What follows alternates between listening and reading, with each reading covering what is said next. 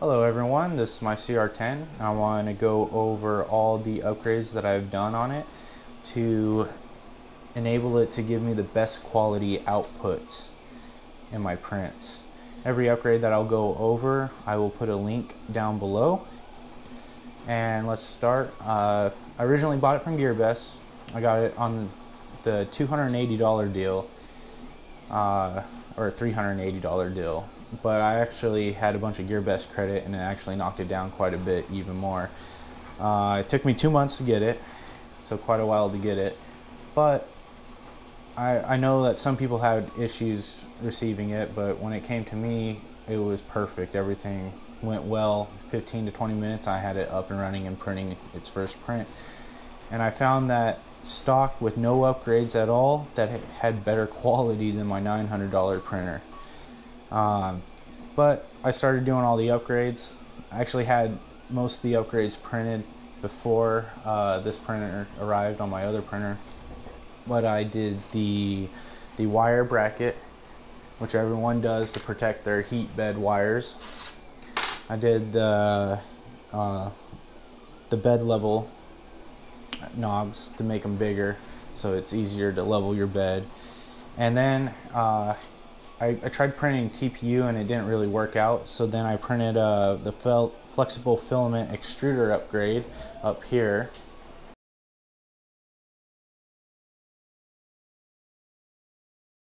And then I used Saint Smart's TPU and it came out perfect. And actually this is one of the first prints. I had to do a little bit of calibration on it because it was there was a little bit of stringing, but for the most part, for the very first TPU print, it came out great and it's really good stuff, so I highly recommend this stuff. Then I got a lock build print surface, and I usually, for my other printer, I usually just use hairspray on the glass and it works decent. But I decided to get this lock build because the bed's kind of warped. I noticed that right off the bat that it was a little warped, especially when you start heating it up. So this lock build is actually perfect. I've never had a print come up. I print PC polycarbonate and I've never had it warp on me from the bedside. ABS doesn't warp, PETG, everything sticks to it, and if you do a big print, it actually almost sticks too well to it and it's actually hard to get off. The next upgrade that I did was I hated the stock spool holder. I thought it got in the way. I just didn't like it. So originally I upgraded to this spool holder, but the problem was when filament starts to run out, it's more tightly wound up, and then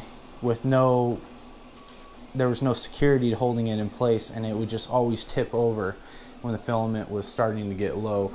And so right here I upgraded to this one, and I love this spool holder. I mean, nothing's gonna come out of it. It stays into place. One of my more important upgrades that I did was I did the dual Z's. Originally my CR10, I know there's the new version of the CR10, but my CR10 came only with one stepper motor for the Z axis, and that's back here. I went to Tiny Machines, ended up just buying it off of there. I got an extra stepper motor and a lead screw all the way up. And the whole reason why was I found that as my prints went higher up, my quality went down. I tried every trick. I tried to tighten all the belts. I tried to tighten the nut right here. What I did was I printed one of those rockets out, and then it had layer shifts and all that kind of stuff. And then I left the STL file on my SD card, and I did a switch of the dual Z's and did that same print that was on my SD card of the rocket. And when I printed it, no layer shift, and the quality stayed good all the way up to 300 millimeters or 400 millimeters. That's one upgrade I highly recommend be done. One thing I did notice though, or I do notice with the dual Z's, after almost if you print for longer than 6 hours, I like to check each side of the rail right here on the Z axis, well the X axis, but I'm checking I check this with a tape measure. I just measure each side, and I make sure that it's perfectly the same on each side. And I notice that sometimes it will go off about 1 to 2 millimeters, and so I have to readjust it, and it's just a good thing to always check. Next was a 2-part upgrade. Basically, I want to be able to print polycarbonate, and I wouldn't be able to with the stock extruder, which, by the way, I have nothing bad to say about the stock extruder. If you're printing PLA, PETG, or even ABS, it works rather well. But when you get up to higher material like polycarbonate, and you have your extruder almost 280 to 285 degrees Celsius, you're going to need all metals hot end. And I had an extra E3D V6 hot end. And so what I did was, I'll just take this off. So basically what I did was I took the mount from Luke Ashley off of Thingiverse, his E3D mount, and I meshed it TDH IT Professionals mount for his ABL kit. Timothy, sorry I can't say your last name, I don't want to screw it up on this video, but I used his mount and I meshed it with the E3D V6 mount, and so it's all one piece. And this piece right here is all polycarbonate. This is an older E3D V6 printer head, so it didn't come with the silicone sleeve, so I just insulated it just so it can maintain high temperatures. Ended up just using the stock heater block and the stock thermostat, and it works fine. I can get to the temperatures I need and everything. Next, I meshed together an E3D mount and the Fang mount. I meshed it together and I cut a little bit off the fangs so the fangs don't hit the bed or the print while it prints, so it's a perfect clearance, and it works really well. I haven't had any problems. I put a foil, aluminum foil right here, and I did that because someone in the comments said he used PLA and it started melting because this part's kind of closer to the heater block, but I've been printing with polycarbonate and it hasn't even softened. But I put it there just in case, but I really don't think you need it. And I printed this in PETG. So, alright, just like that. And it's really snug on there. I put a couple strips of duct tape, kind of make it even more snug, but it doesn't really need it. I just wanted to do that so then it kind of lowers the vibration as well. Next, I insulated the bed underneath, and I used the method that a lot of people use, and I used this pipe wrap insulation tape. Basically, this is what the insulation tape looks like. It has a sticky side right here, and then I just laid it underneath.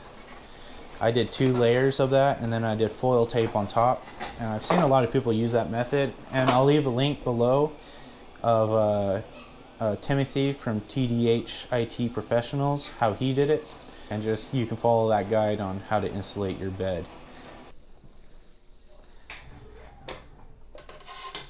So next, I added these stepper dampers, and I only did it on the X and the Y axis stepper motors.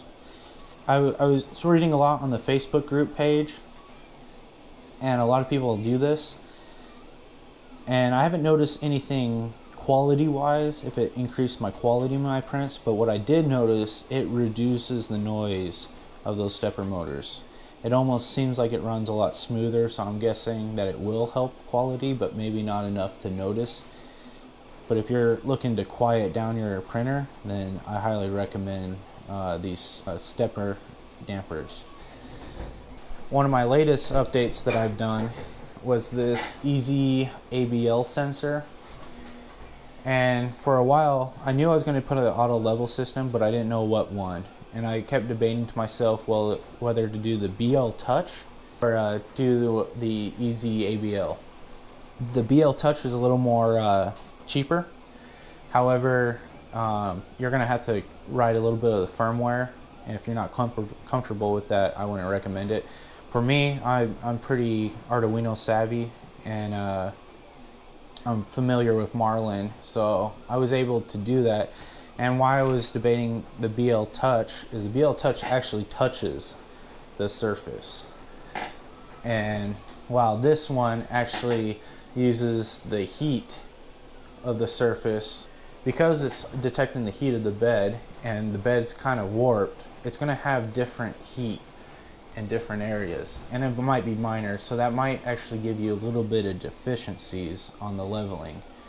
And that's what I was contemplating to myself. But then I decided, because the Facebook group, a lot of people use this sensor, and so if I needed help with the sensor at all, I know I could just contact the Facebook group, and I know TDH IT professionals, I could just contact them if I needed any type of help. And so that's why I went that route. After I went this route, I had the perfect first layer on my very first print with this sensor after I did all my Z offsets. So this was a very good investment for me. I found that it actually works. I mean, the BL Touch would work too, but for me, I'm just glad I went this route. So once you put an auto bed system, whether it be the ABL, BL Touch, or some other type of auto bed system, you don't need the springs here anymore. And I think the guide, when you buy the Easy ABL, he gives you a manual. I think it's somewhere it states that you don't need the springs anymore, because you don't need a level. But you do want to make sure it's as flat as possible, and all that kind of stuff. So what I printed was these mounts that go underneath the bed to replace the springs, because honestly I think the springs almost, while it was heated, it put a lot of strain on the corners, and I think that actually aided in the warpage of the bed, because it was the aluminum that was warped, not the glass, for me at least. And so I think without those springs, it's going to help with warpage. I did my own in Fusion 360. Here they are. But I think TDH IT Professional now has them in their store, so I don't think I'll put them into Thingiverse. But they are really easy to design with Fusion 360. It took me like 5 minutes to design them. I made them out of polycarbonate. Polycarbonate has a high heat resistance. The polycarbonate solid bed mounts won't even soften at 100 degrees Celsius. Plus I have an insulated bed, so it takes a few degrees off. Talk about the firmware a little bit. I did have to do upgrades to the firmware. I originally used the Arduino file that TDH IT Professionals provide for the Easy ABL. I don't think he has the Arduino file anymore. I think it's just a hex file now. But I grabbed the Arduino file before, and I found that after I uploaded the firmware, you have to do a bootloader if you're using the stock motherboard. Just follow the instructions for the bootloader. It's not that difficult. But I uploaded that firmware that was provided when I bought the Easy ABL sensor, and I found that everything was calibrated to the left. And so I just went through the Arduino and I fixed all the calibrations. Also, I had to fix, because I'm using that E3D-V6 mount, my offset was off in the Y direction, so I had to just set it back, I think 10 millimeters, and that fixed it perfect. So now everything is centered. The ABL sensor is now centered. I also changed up right here where I just did a custom "Hello Eric, CR10 ready." I did that just because, why not? I also had to adjust, and I don't know if the reason why I had to adjust the acceleration and jerk settings. I did it directly in the firmware, but I adjusted it because it just seemed like all my prints were off no matter what speed I would print. So I made adjustments to it, and I don't know if it's because of this E3D-V6 and this is like a heavier mount than stock, But once I made those adjustments, my print's been coming out very nicely. Also, I noticed, before I forget, was printing with the stock head. I had to print at 50 millimeters per second to get the best quality out of my prints. With the E3D V6, I noticed if I went to 50 millimeters per second to 60 millimeters per second, there was no difference in quality. So I'm able to print a little bit faster with the E3D V6. But if I go above 65, I find that the print then starts to lose a little bit of quality, but it is faster.